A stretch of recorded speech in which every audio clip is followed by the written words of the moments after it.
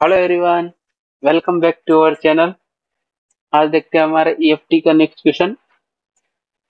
क्या गिवन है?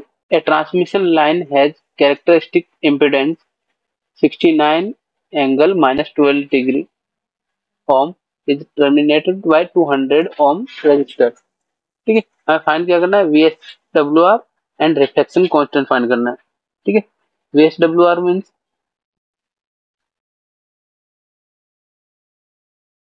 VSWR voltage standing wave ratio. ठीक है, ये फाइंड करना है। और सेकंड क्या है? रिफ्लेक्शन कांस्टेंट फाइंड करना है। ठीक है, सबसे पहले जो गिवन है वो लिखते हैं। गिवन है हमें कैरेक्टरिस्टिक इम्पीडेंस, कैरेक्टरिस्टिक इम्पीडेंस।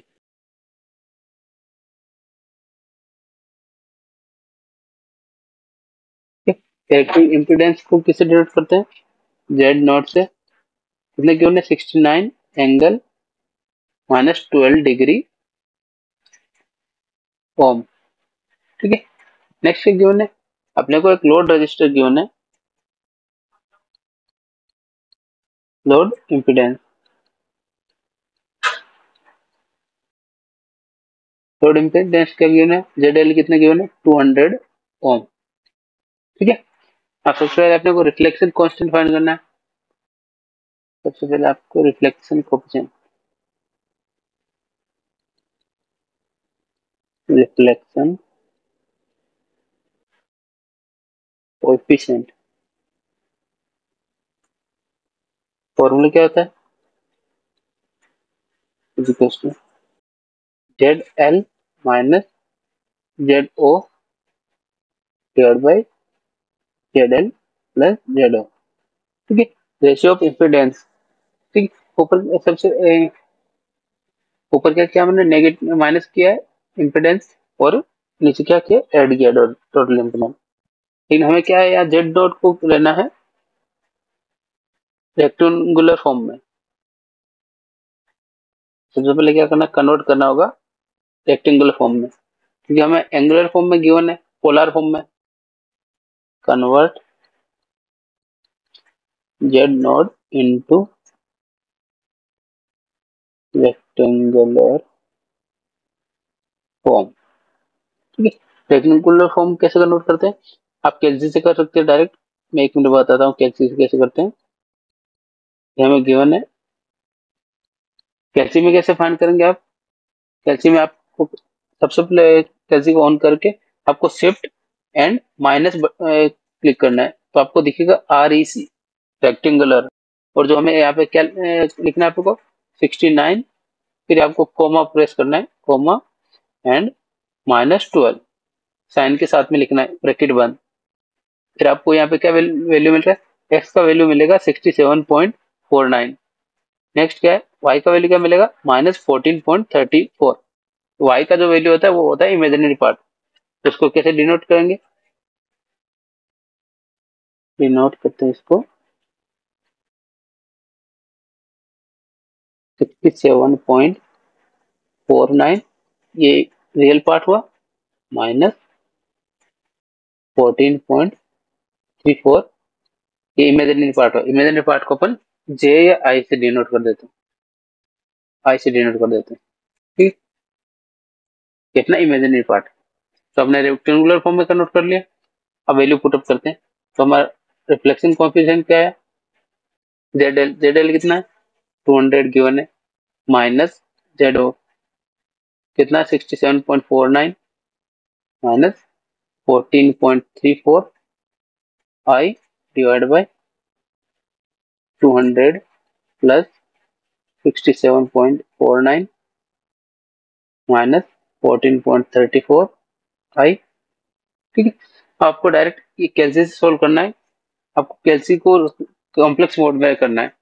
कैसे करना है आपको? सबसे पहले आपको mode and second 2 number button click करना है कॉम्प्लेक्स में। तो कॉम्प्लेक्स में कन्वर्ट करने के बाद आपको वैल्यू पुटअप करना है डायरेक्ट। 200 माइनस ये कंप्लीट वैल्यू आपको पुटअप करना कैलसी में, तो आपको यहाँ से कोफिशिएंट क्या वैल्यू मिलेगा 0 पॉइंट।